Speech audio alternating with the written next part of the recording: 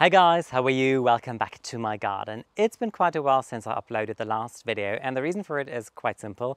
Summertime is not really the time where I do a lot of fun things in the garden. I basically just maintain, and I thought it's not really worth showing you anything. But now going into late summer and especially into autumn, this is the time of the year when I really start doing a lot more projects and a lot more fun things are going to happen here in the garden. But before I just want to share the entire garden with you and really spend some time to do an entire full-on garden tour. And as most of the time, I love to start here in the front garden with you. Today, I don't really want to talk too much about each and every single plant and color combination here in the front garden, because we want to change something in the front garden big time. There are those areas in the garden where you just observe it and you kind of take it all in, how it works over years and what kind of plant combinations work nice. And I think in general, the front garden is not bad, but there's definitely room for improvement. One of the areas that really is totally lackluster and horrible here is the lawn. To be fair, I think for you, it might look really nice and green. And you will discover this is a situation throughout the entire garden because July was really rainy here, which is, I mean, it was great for the hydrangeas, it was great for the lawn, it was not so good for sedum, for example. So every single year you have like your beautiful plants and then you have those plants that just don't like the weather situation that much. But even though it looks green, it is a carpet of perennial weeds in here. And whatever we try to tackle, it just kind of didn't work. So there are two options. Option number one is remove everything and just sow fresh lawn. But the problem is we don't really have an irrigation system here. And to my right, there is south, and then there is a house here. And the house wall reflects a lot of the heat, which means that if there are 2-3 weeks without any rain, this is the area of the garden where the lawn looks dreadful first. So what I want to do is remove the lawn, but don't replace it with fresh grass. We just want to do a planting here. And the idea really is to take a lot of the plants that we already grow in this area and have a prairie feel. So there is supposed to be like some sort of path going through, winding through the entire planting. And the idea is that now when you're walking here, and you will discover it even more in the back of a garden, you are the observer. You stand on the lawn and there is a bed or there is a border and you look at it. But if you do a prairie style garden where you definitely eradicate the lawn entirely and walk through the planting, you discover it totally different. And I think that this is a very interesting thing to do, especially when you play with grasses, for example. You walk along, your fingers, they're just like going through the grasses, you start touching the perennials, and I think you will experience a garden area totally different. So the idea really is that there will be a nice path here which goes all the way to the big topiary sphere on the right, and then there the lawn kind of opens up again into the midsection of the garden.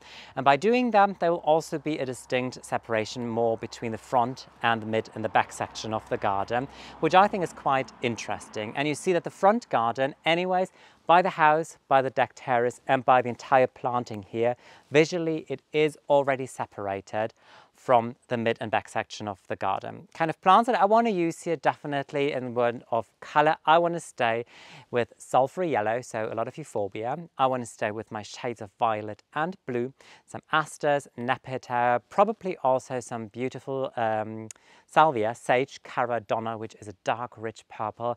And then I was just in the garden center today and I found most beautiful white autumn anemones because I also play with white here.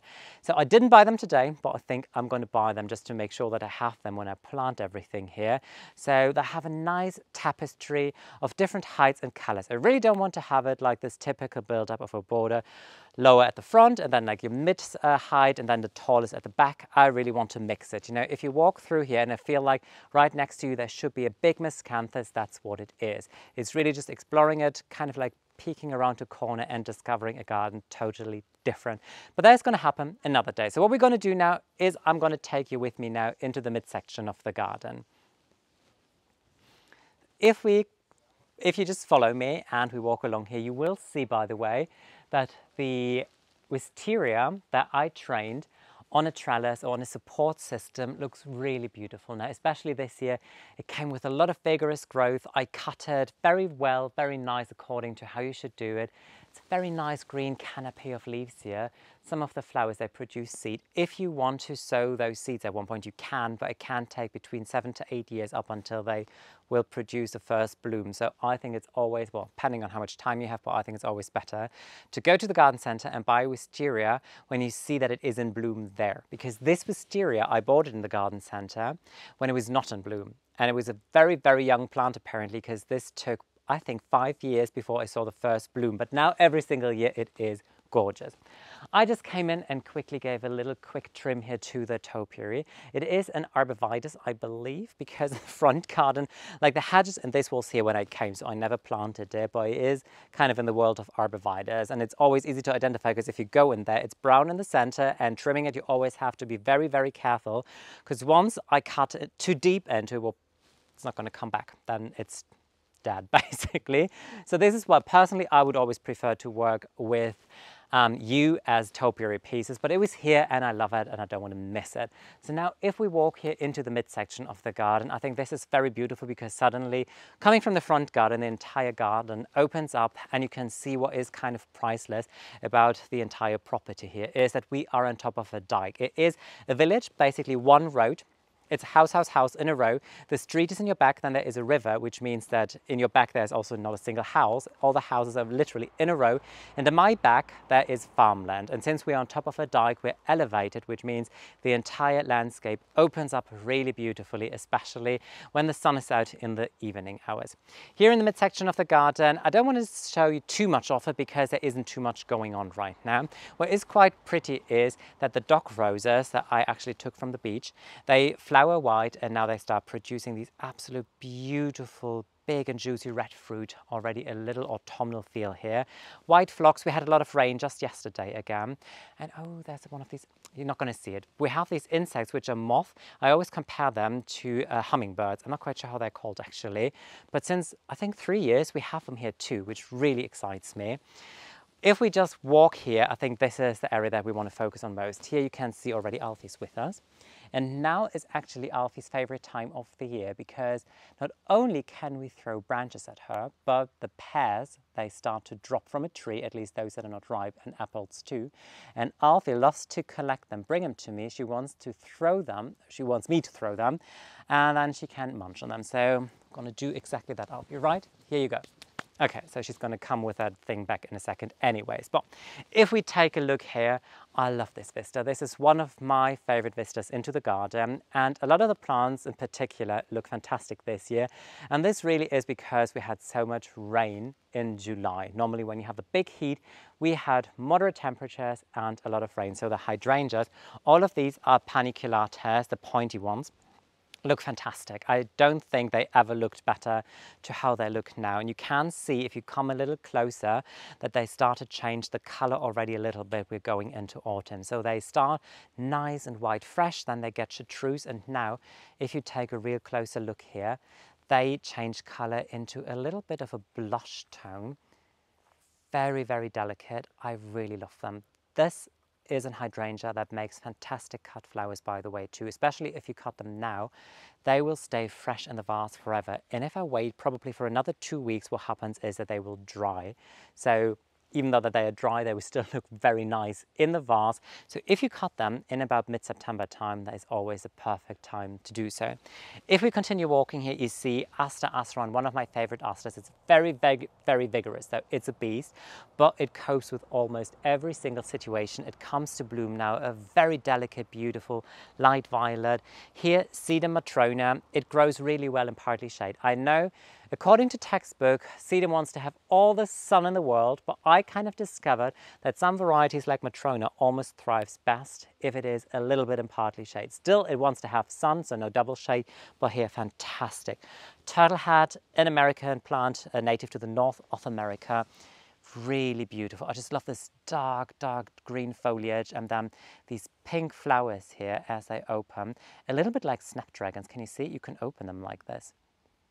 Very cute. And then you have these flower spikes. So as they mature, more and more flowers are going to open to the top with these spikes appearing. Really a wonderful plant. More of the same aster. If we continue walking here, I have a nice beautiful drift of box spheres, which I want to train as clouds. But this year, as it happened, the caterpillar came for a little visit, and you can see it very clearly if you come closer here, that the caterpillars, they are eating the leaves away, and then some of the leaves, they just start to die back, so really not happy. What I did is I really came in and tried to collect as many caterpillars, or all of them basically. But the plants themselves, they don't look very good. There isn't too much that you can do rather than collect them. And I think for me, this is now my warning shot that I'm not going to purchase any more box for the garden. I hope that they make it, and if they don't, I'm going to replace them by yew, because yew spheres, they are a lot more resistant, and caterpillars don't do any damage there. So if we continue walking here, I want to show you these. These are also Hydrangea paniculata. This is Strong Annabelle, how it's called in Europe. I think in the US they're called Incredible, if I'm not wrong, by proven winners. I planted them in partly shade because I did a little research, and if you put them in full sun, they will flower more and richer. But even if it is a Strong Annabelle, what a lot of people say is that it might flop over, and especially after a week of rain, it might not hold itself upright. So what I did is I put it again in partly shade, and even after a very, very rainy July, these are still looking fairly good. A lot of slug and snail damage on the leaves though, but at least the flower stems are still upright. I haven't put any support in there at all, so I haven't staked anything. And I feel like, yeah, it is good. I'm kind of excited to see how they're going to grow in and how they're going to look across the next couple of years. But so far, so good. I'm very, very happy with them. And I'm kind of thinking about, I just bought 2 last year to see how it goes. There's still quite a big hole here on the left. So I think I might still buy 2 more eventually just to fill it. But when I buy a total new plant, and I had the old Annabelle variety in the past, which really did not work well, I was cautious, so I thought buy 2, see how it goes. But I think it is definitely a success story. What else is here? Very cute. One plant that I love, and sometimes it's a little difficult, autumn anemones. They're a little bit hidden behind the rose now. In theory, they were supposed to be 1.50 meters in height. This is a variety called Serenade, something like this. Very nice, blush pink, all open pollen, so a lot of bees come in, bumblebees, a little more pink at the back of a flower. But they, honestly, they look good. They really start to get established. When I bought them, they were itty bitty tiny plants, and they look in general very cute and very, very nice. This here in my back, this is what I always refer to as my new perennial border. I really have to find a nicer way for it at one point, because it's not so new anymore, but it's definitely beautiful. It is really with an emphasis on having a beautiful autumnal garden, and now is a time of the year in late summer where you really see how the entire concept comes together. So we have beautiful grasses here. This is a panacetum, which never comes to flower here, but I don't mind it, to be honest, because I just love the height that it has. I love how it softens the edges. It's very delicate, it's very whimsical when the wind catches it and when the light comes from my back, because in my back there is west. Here, there is sedum in the fullest sun, and unfortunately, it's the same variety that I grow in partly shade, and in partly shade it grows so much better than in full sun. I'm not quite sure what to do with that though, but I just love the heights and the levels here. So what I don't want to have in the front garden, I really want to have here, I want to have a classic nice border with like shorter plants in the front and something nice in the middle, like this beautiful Persicaria. This is JS Kalo. This is my favorite Persicaria, wonderful cherry red, has really nice autumnal foliage, and it flowers for ages. And in the back, there is Calamagrostis calfursta, planted in a nice drift. A lot of people always use Calamagrostis calfursta as a blob, a single one, which I also do in the walnut bed or on the island bed in your back. I'm not going to show it to you now because I want to do a separate video where I'm just going to explain to you what you can use if you have walnut trees and how to underplant them, because quite a lot of you always reach out to me and say like, what do you do? We have walnut trees and nothing grows under it. And honestly, when I started it, I had no idea that walnut trees apparently have a bad reputation. So I just planted, and at one point I just learned and figured what works, but I'm going to do a separate video about it. If we continue here, yesterday we had a lot of rain. So the phlox, you can still see it in the back. This is my all-time favorite variety. It's called Goliath. There is Hercules, which is pink, and then there is Goliath, which is purple. In theory, they're supposed to be like 1.20 meters, 1.30 meters in height. They are my height, so 1.80. which is incredible. They really, really love to grow there, and they are just a fantastic phlox variety. If you come closer here, in the front, there is again a massive, huge drift of Aster asterum, which I'm going to reduce because I think it is too much and I want to have something in the front here. But in the back, there is Helenium. I hope you can see it. It's the orange thing that you see there. And there's a variety called Hot Lava. And every single year when I do the garden tour here, I stand here and I struggle with that. And in the previous 2 years, Hot Lava was at least kind of a red tone. And this year it was no red at all. It was just orange, and it's just not the color scheme for the area here. So I make the decision to lift them. They will go to, I'm not going to throw them away. They will go to a different area, like a newer area of the garden where I do have tones of orange, and I think they would just make sense there. What I want to do there is I want to put some more beautiful hydrangeas here. I bought them today in the garden center. They are again a paniculata. They come with a label. I will do a planting video with them though. So this is still going to happen. I'm still going to tell you the name. They are called Hydrangea Living Strawberry Blossom.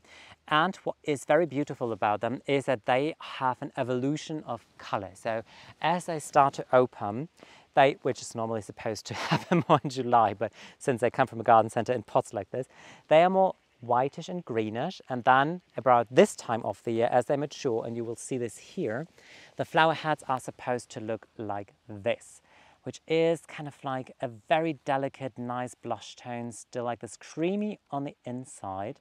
But in general, I think in terms of color, this is going to work really beautiful here in the border. And what happens too is once you're here, I have to show you. Look here. Look in here. The leaves, they start to change color. So I think that this variety, it doesn't mention on the label, but I think looking at this, that the leaves will have a really beautiful autumnal color too, which I think is quite fun in the border. But around this time of the year, the flowers should be more in a blush pinkish tone, and I think it is going to work really well because I have some red amaranth in here now. I have the purple from the phlox, I have pink in the back, I have the light violet here from the asters, I have the cherry red from the bistorta. So I think in terms of color, it fits very well here, and also I think it's nice to have these big mop heads of flower because it is in the distance, so they will give you a nice impact when you're sitting on the terrace and you will look straight through the garden and you will see them here. So I think that this will be quite a nice improvement of the entire area. One thing that is still going to happen this year, finally, I keep on talking about it endlessly, but now really want to do it, is to finally tackle this area here and start an entire new border. So what we did is we already put a watering hose here.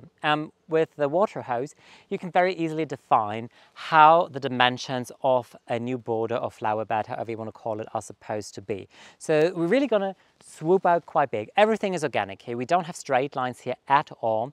In general, we are going to reduce the amount of lawn quite tremendously, to be honest. But what you can see too is, if we walk in here, so far, when you paid attention to the lawn, everything was nice and green. And then here, even though there was a lot of rain in July, the lawn is nice and brown. It's just not good. There is a lot of sun here. And I think what I need to do is remove the turf, come in with a lot of good organic matter, compost, fresh soil from the garden center, and just really improve the entire soil here. What we want to do though is that over here, there will be an entrance to the entire area. So if you come from your side, you can walk along here, and then in the back there is the gate where we're going to walk in a second, but then you can also take a right turn here and walk straight through the entire border. So the idea is that here is a potting bench, and I already put more hydrangeas here because this already tipped over now. Want to change the planting a little bit, and I want to put some more beautiful hydrangea paniculata here. This is a variety called Panorama, and I think they're very beautiful. They will be a little shorter than the other variety that I just showed you, but I think the perfect height for here, because they are pretty much in the front of the walk.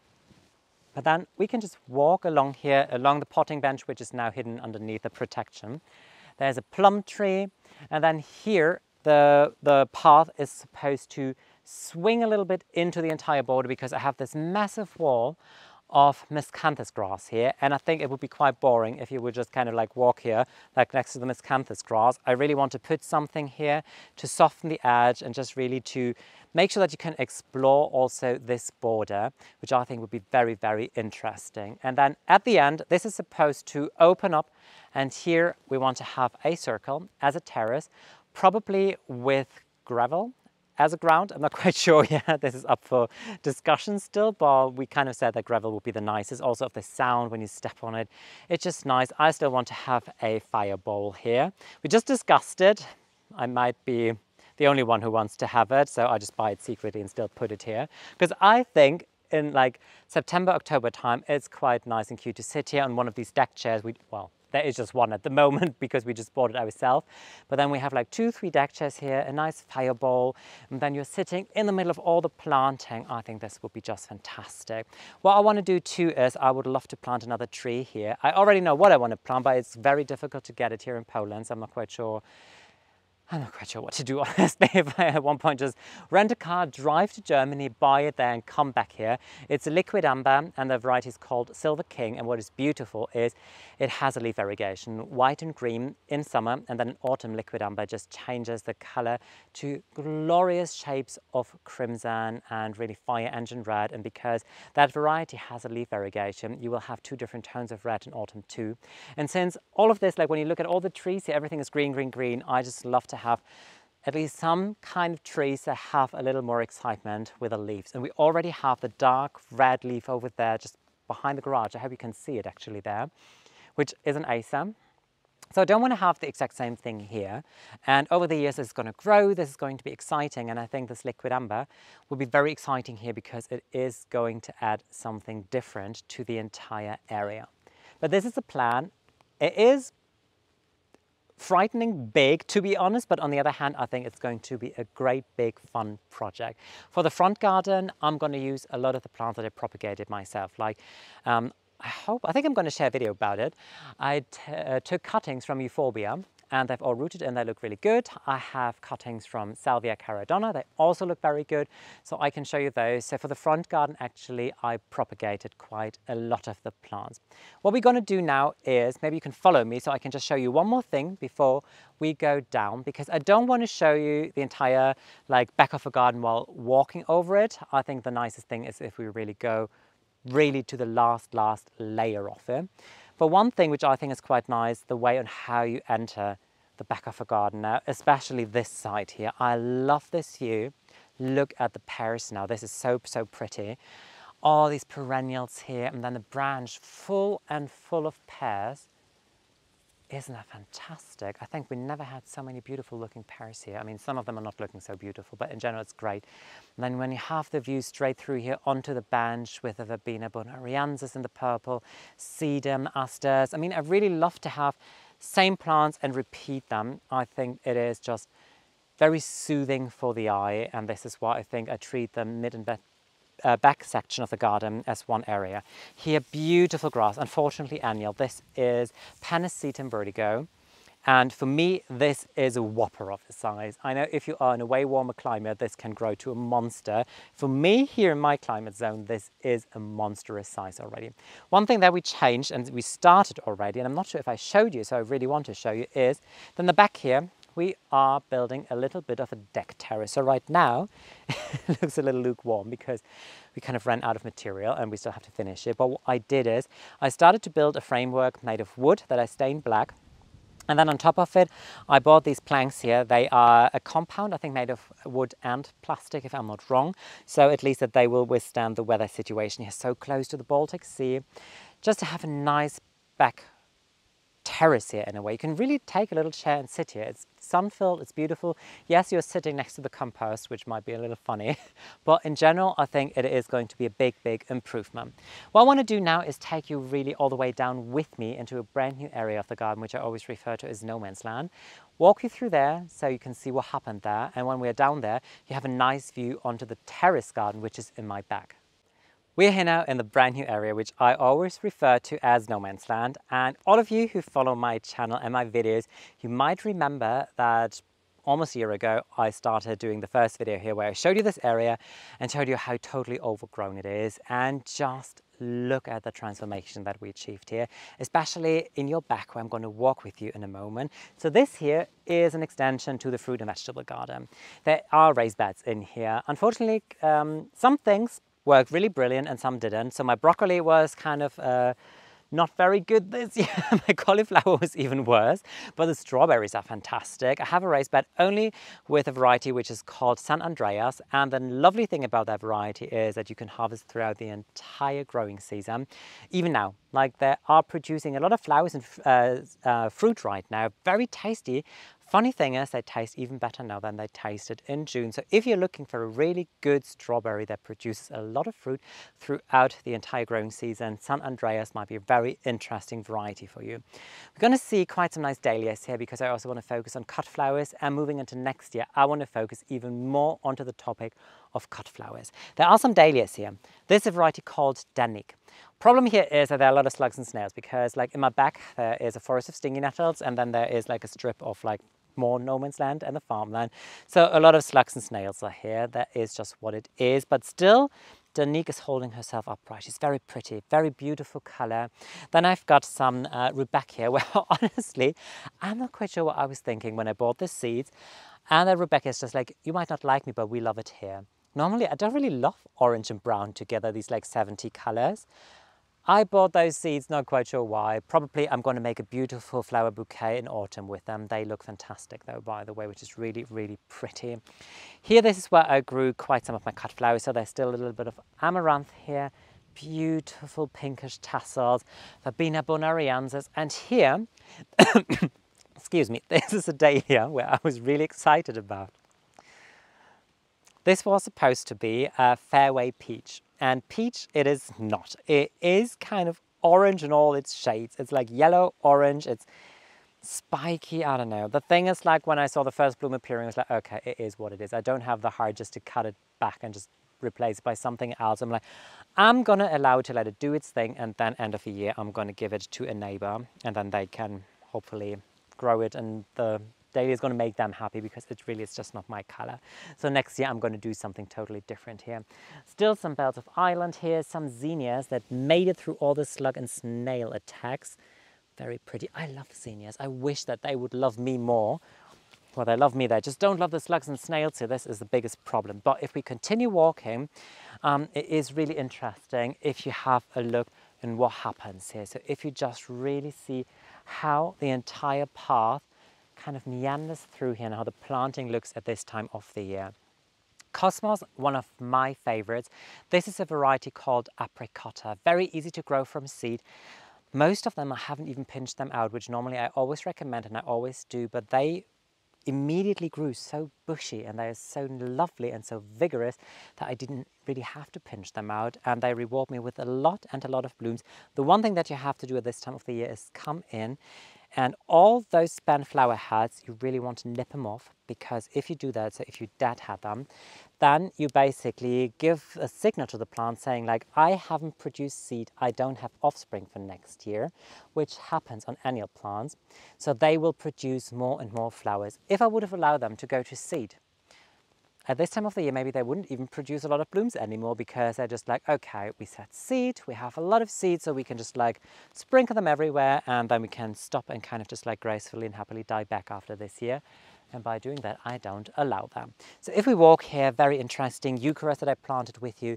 The eucharis look best in this part of the garden, I think, because it is a little bit in a ditch here. So it's very moist, very wet. It's a funny situation with sun. It's a lot of sun, but only during the lunchtime. For 2 hours, I believe, there is shade here. And I think this really does magic for eucharis. I mean, look at the foliage. They are blooming endlessly. They're always producing blooms throughout the entire year.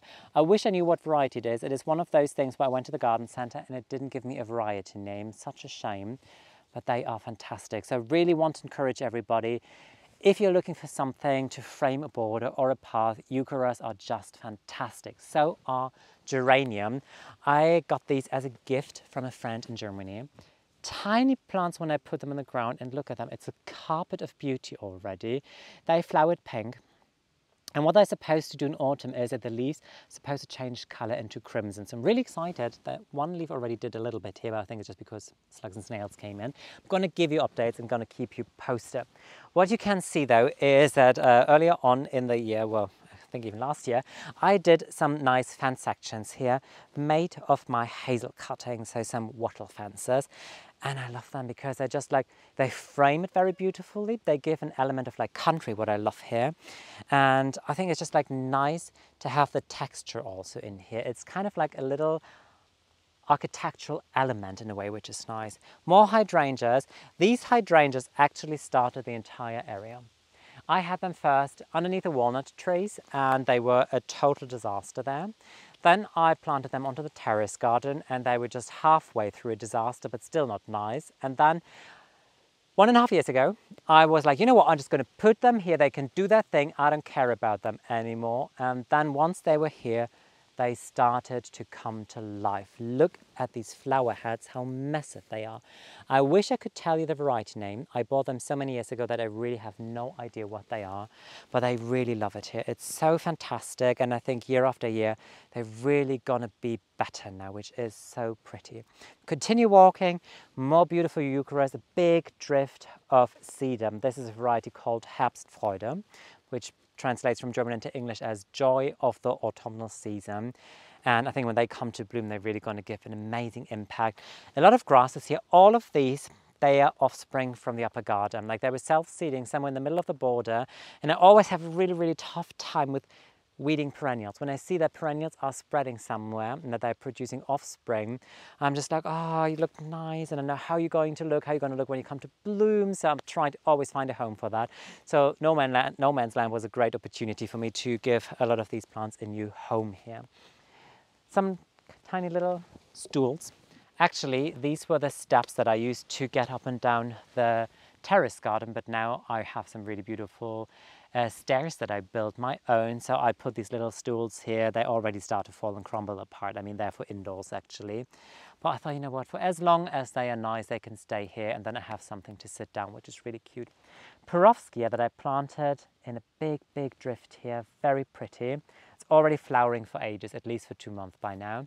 And what I love is the combination of these really delicate Perovskia spheres. It's Russian sage, by the way, this is the common name. Has a very nice smell too to it. And then in the back here, more dahlias. They are the best dahlias for this year. This is a variety called Rancho. And this is a kind of orange that I like. It's not bright, bright orange. It is soft. It has something, do you know, Capri Ice, the popsicle. This is exactly what it reminds me of. It has a color of summer, and this is what I love about it. So I'm very happy with them. Again, I have to come in and deadhead them a little bit. Every spent flower head should go to make sure that they keep on producing more and more blooms.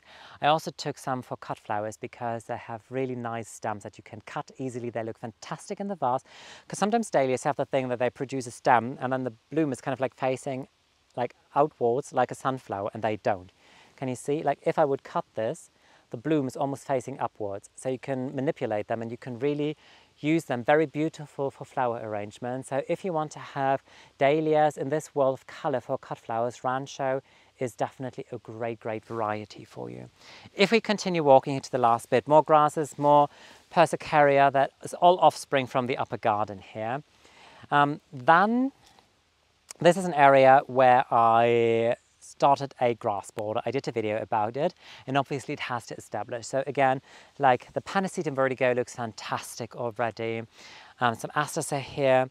Then this is one of the miscanthus that I planted. Still, all of them are very small. It just really needs a year or two for most of the grasses to get established really well. So whatever you're going to see here still is very, very small. What is really nice is that the brown digitalis that I grow from seed earlier on in the year looks really nice. Slugs and snails came in, but still, I think in general, they look really good. And I think next year this will be a very fun display of spikes of like little brown flowers. So I can't wait to show you how they're going to look. So then it basically ends here. So it just swoops around here, miscanthus grasses, asters, they were also given to me. So this is offspring from Bars Pink, but it was grown from seed. So since it's grown from seed, they are not totally pink, they are a little bit in a purplish world, which is still very, very beautiful. One thing that you should do though is swing around and take a quick look to the side, because this is where the terrace garden is, and it is really beautiful, big, lush and overgrown almost. The last layer you can still see that you see the landscape fabric. This is what I still have to mantle. But then in the middle layers you see black wood. This is how all the terraces are supposed to look like.